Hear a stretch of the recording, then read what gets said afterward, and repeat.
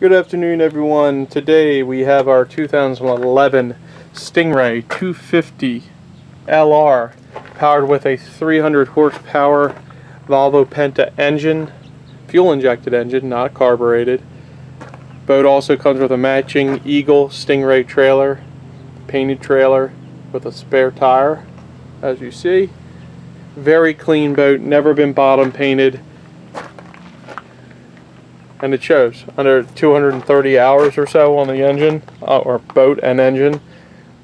Gel coat shows very well, has a nice shine to it. The black is in very good condition, no dock rash.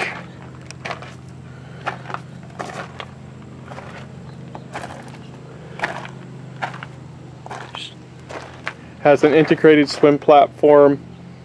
Nice feature that this boat comes with that others don't is it has a dual prop.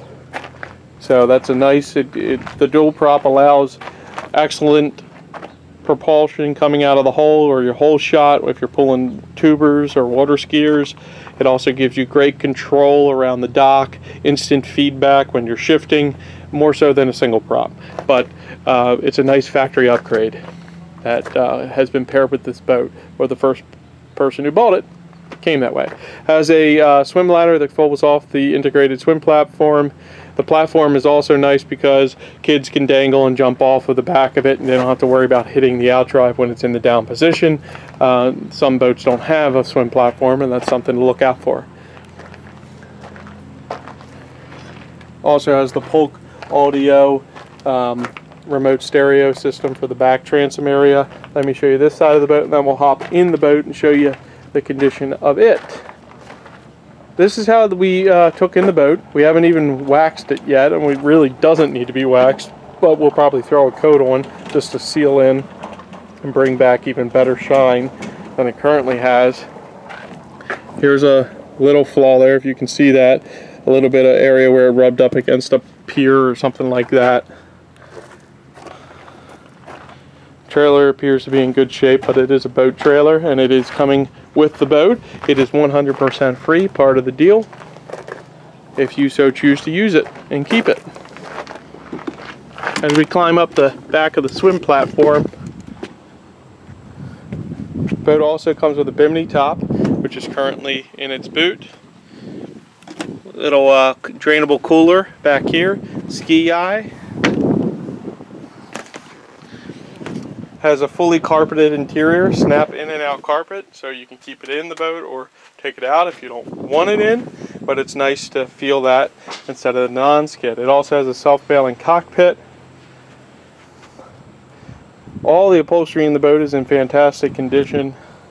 No rips, tears, minor blemishes here or there, but shows very well. We also have the filler cushion for in here, so you can fully, people can sit there when you're using the boat. It snaps in and out. There's an area for a little table here in the floor that you can put in if you're having lunch or drinks. You can also put it forward on the bow, same table, interchangeable. Little igloo cooler, little wash sink, hooked up to the fresh water system, cup holders throughout, pop-up cleats. They even threw a few rod holders in, so you can throw a fishing rod off and maybe put a troll for some rockfish if you so choose.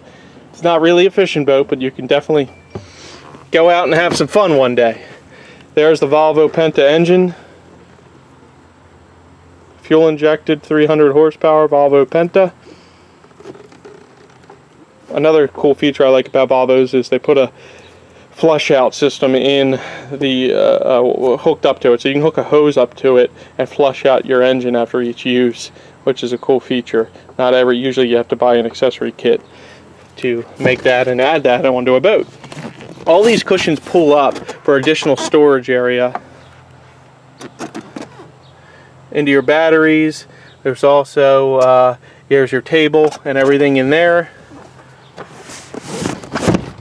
Battery switch is located in there. More storage underneath here. Oop. There we go. Also under here, the cockpit chairs swivel, and you can set this cushion up or down based on whether or not how high you want to sit, above the window or below the window while underway.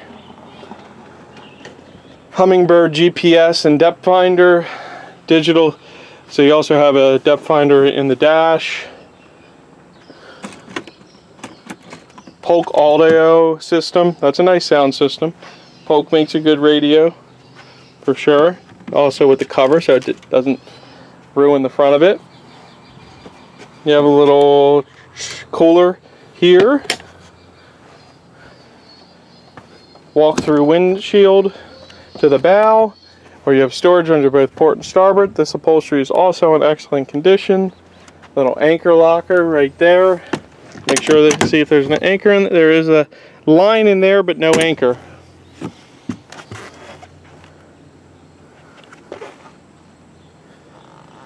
But really lays out well for a nice. This is a nice layout for a bow rider for sure. Boat also has a porta pot, which is nice for the ladies. There's your cockpit and bow covers. Little window for the bathroom area. Ritchie compass. Oh, you have storage underneath here for tons of gear in there. Nice 250 Stingray, low hours. Give us a call for additional questions. We're going to go put her in the water and show you how she runs.